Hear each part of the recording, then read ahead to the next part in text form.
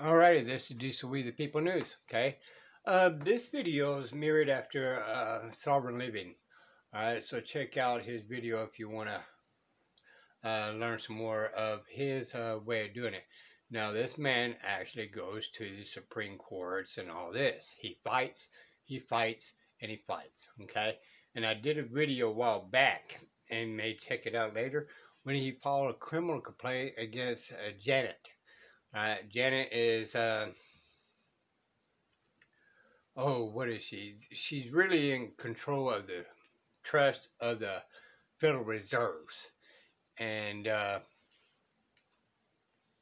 this is the reason why everything's going up and down, filing debts and this, that, here, and there between the United States corporation with the Federal Reserves. Okay, so she's kind of the go between the two jurisdictions. All right.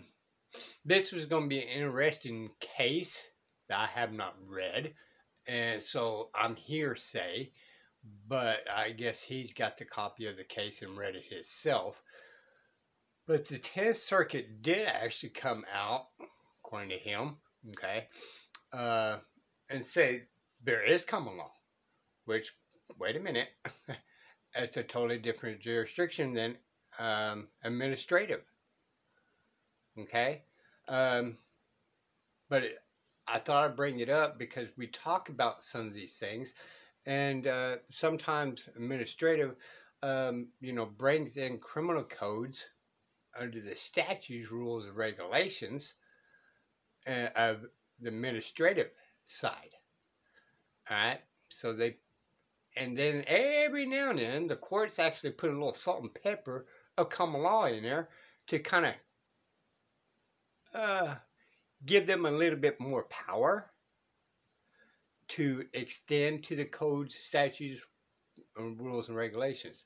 Now, that being said, I am led to believe and do believe all statute, codes, rules, and regulations is Roman civil law. Now, they say it's not law, but it is law. It's just not law here in the United States. It's law in the Roman jurisdiction, okay, and under the Catholic jurisdiction as well. Just saying. But in the United States, we're not supposed to have this, okay?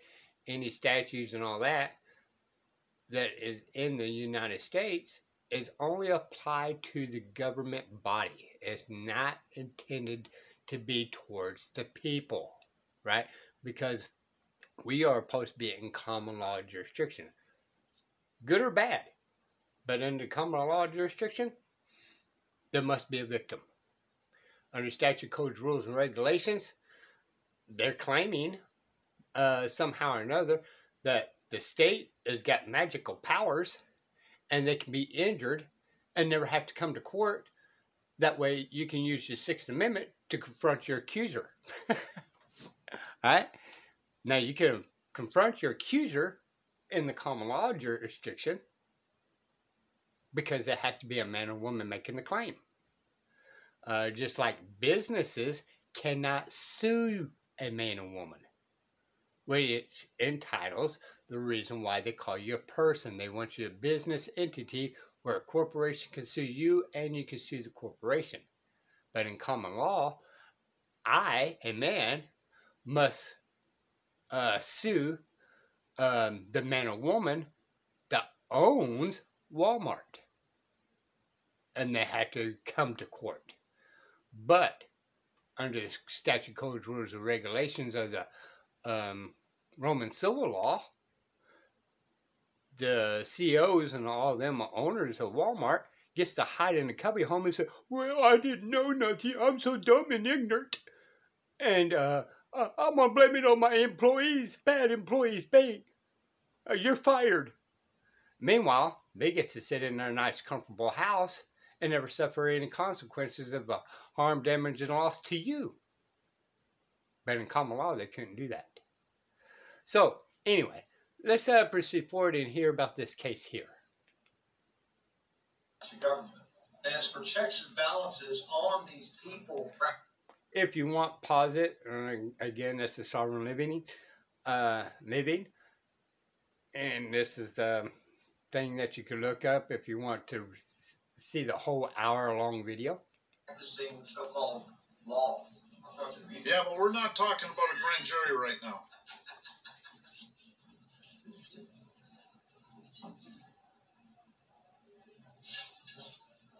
Blessing on lockdown. This you won't put on a bracelet.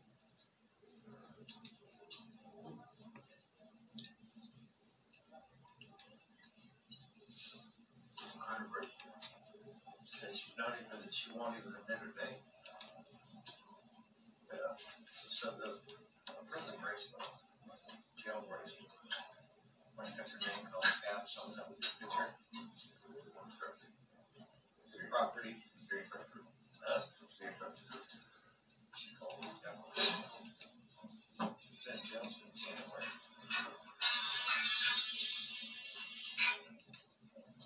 Okay. I wanted to make sure this was going over the live stream.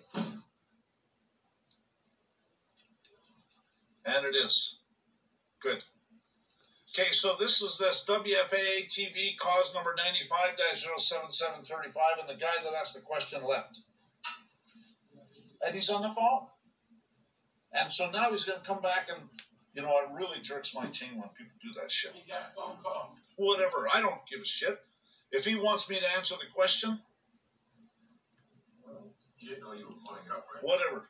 Yes, he did. Hey, he's back. He's back. He told me email it. Okay, so I'm going to pause it right here right quick so that way you can get all the information right there if you want to look up this case yourselves and get a copy of it. Okay? Ding, ding, ding, ding, ding, ding, ding. Ding, ding, ding, ding, ding, ding, ding. Ding, ding, ding, ding, ding, ding. 10th Circuit. this is a letter from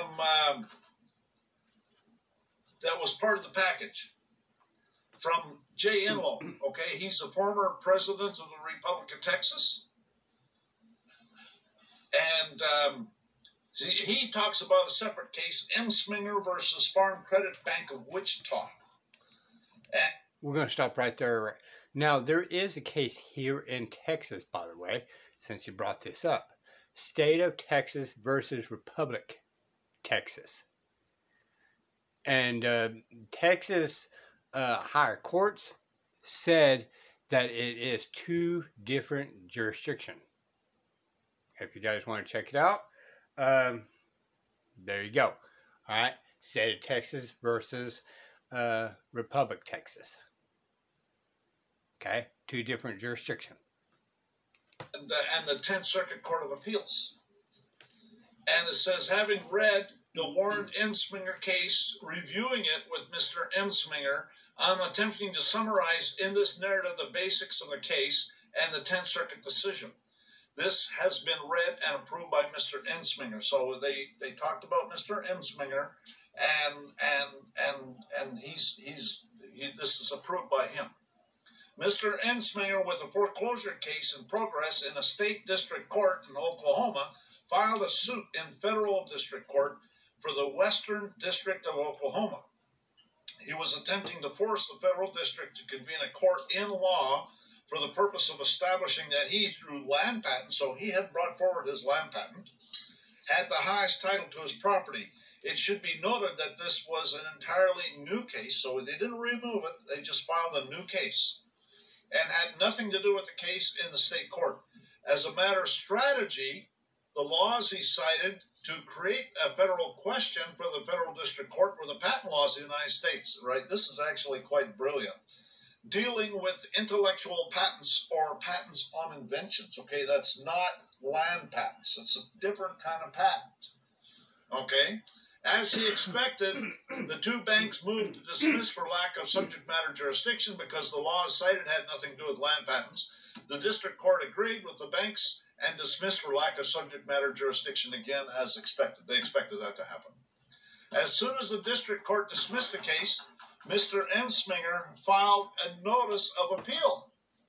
He did not, however, proceed with the appeal at that point, and the time to file the appeal had expired. So he filed a notice of appeal, and the time to file the appeal had expired. And then he received a letter from the 10th Circuit Court on their own initiative approximately 2 months later, after the time to file, informing him that they were extending his time to file the appeal. The 10th Circuit Court was in essence asking him to proceed with his appeal. This is kind of unheard of and normal appellate procedure, so he proceeded with the appeal. Prior to the appeal, the case was heard in the Court of the People, the Common Law Court, and this court's decision was filed with the appeal to the 10th Circuit Court. Okay? This is so powerful. This is how powerful a common law jury is. You have no idea. And then it says, note, Mr. Ensminger first declared quiet title on himself, thereby extricating himself from the federally privileged 14th Amendment citizen status, allowing him to have his case heard in the proper venue. I'm not sure. I don't know anything about that. I'm not sure if that's really that relevant. Anyways, the 10th Circuit Court affirmed the ruling of the District Court that it did not have subject matter jurisdiction to hear a case for higher title to land. The key to understanding this as a victory is as follows. The order entitled Order and Judgment contains 3 very important issues. And notice the star, the asterisk, okay? It is a fact by statute and case law that a court of equity does not have jurisdiction to determine legal or highest title to property. It can only determine who has equitable interest, as stated in the 2nd page of the order. Now, I'm going to now, like you're on your property tax, okay? Now, even though you don't have a land patent, right, you have a deed, but does your county or your city have a deed higher than your deed? If not, then they don't have equity invested in your said private property, since it's not a creature of the state and there's no citizen nexus attached to your said property because it's not a freaking business. And the courts have a tendency to play favorites for the other attorneys. Okay?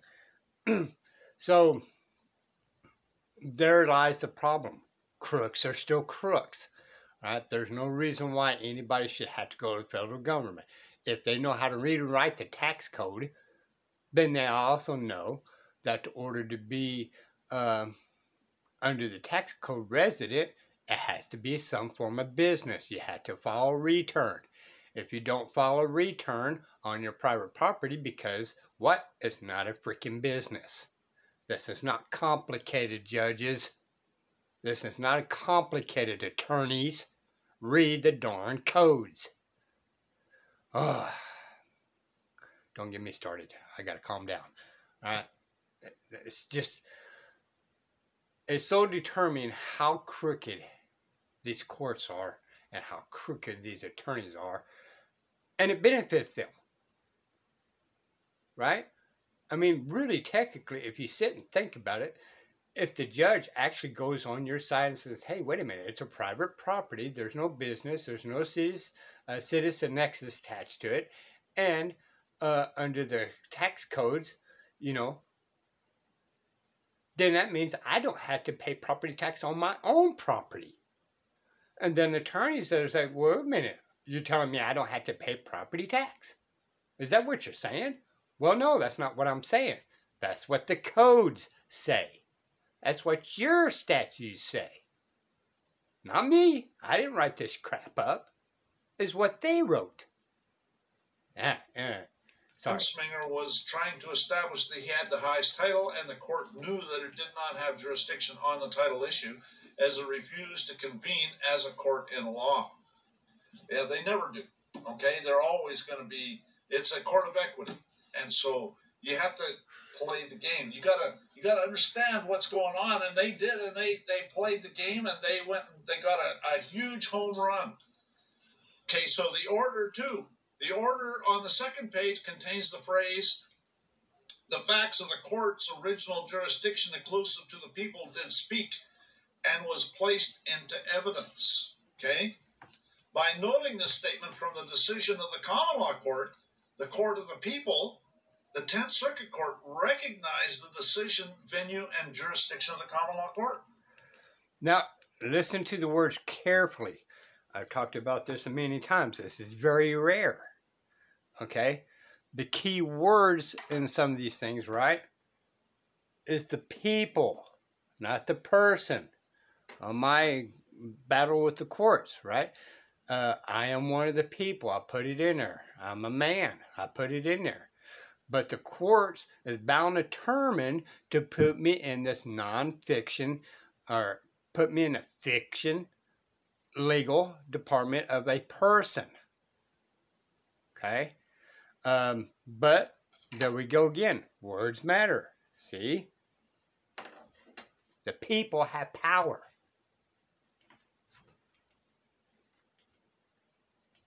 Now let's go back. This is the decision right up here. See, notice this, and it's filed. This is the 10th Circuit Court of Appeals, docketed, order and judgment, right?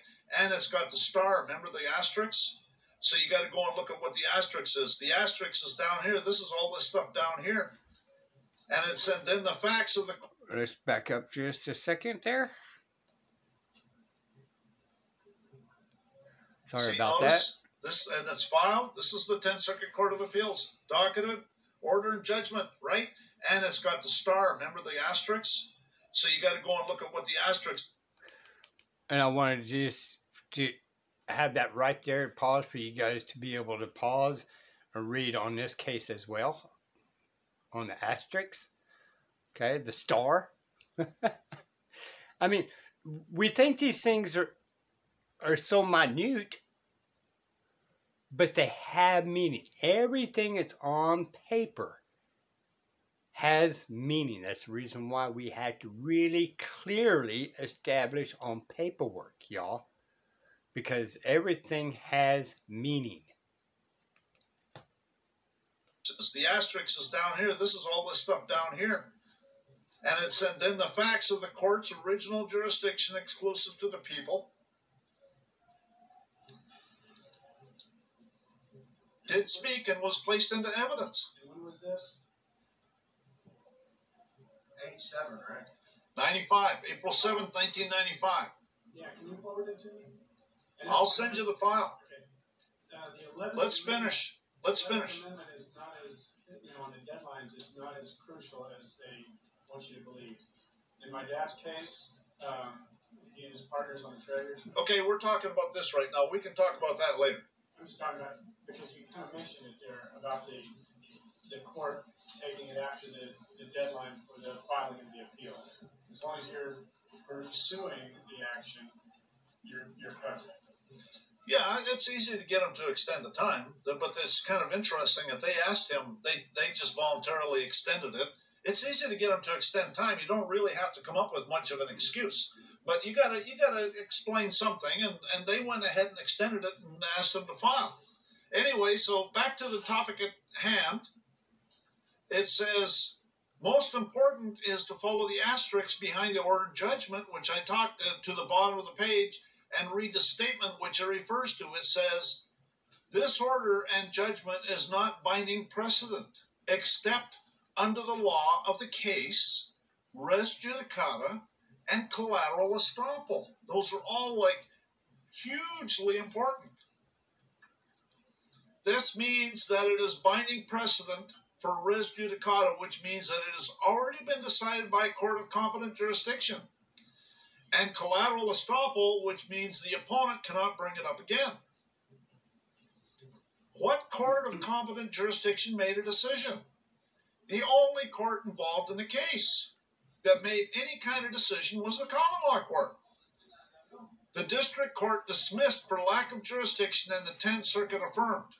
Therefore, the doctrine of res judicata in this case could only apply to the common law court. Since the common law court cannot be reviewed, the 10th Circuit could not state that they affirmed that decision. They can't say we agree. The common law court's superior. All they could do was affirm the district court's dismissal for lack of jurisdiction. But by quoting from the common law court's decision and establishing that res judicata exists, the 10th Circuit has agreed with the common law court. The people have spoken. The implications of this are truly astounding. So let's go back to this 10th Circuit decision. Right here. Right? The asterisk right here. This order and judgment is not binding precedent except under the doctrines of law of the case, res judicata, and collateral estoppel. Right? Law of the case because it doesn't affect any other case. See what I'm saying? Res judicata has already been decided in collateral estoppel. They cannot bring it up again. They're screwed.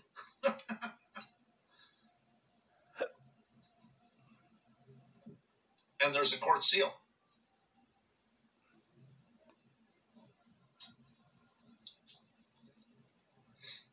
Yeah, Glenn, I'd be interested in participating in this. Well, we'd appreciate it, certainly, and we'll let you know when we're ready to do something. And we need to find a place. So if you know of a place where we can use for... All right. So we're going to stop there. They're going to go off on rambling on something else. But I just wanted to bring that case out more than anything else because if this is actually a true case, which I have not looked up and verified myself, right? Docketed. But it looks legit enough to give pause to, right? So I'm still at arm's length because I never read it. So this is hearsay for I. But that being said, if this is in fact a case, then it's evidence, okay, that there is still a common law court. We just got to learn how to use it, right? And enter it and use the words to it. Everything has meaning, right? So, that being said, this will be the People News. Bye, y'all.